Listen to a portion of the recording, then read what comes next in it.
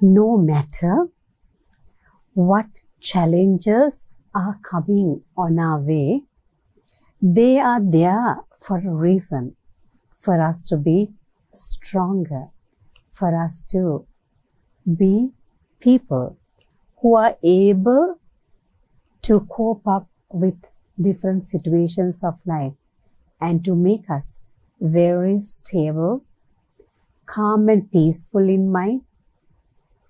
Cyclones, hurricanes, anything may come and hit the mountain of our life, but still to be calm and stable. This ability won't come to us or won't be created within us within a day or two, but it is with a lot of efforts and developing ourselves spiritually will help us to continue to be stable. Have a beautiful, blessed day. Amen.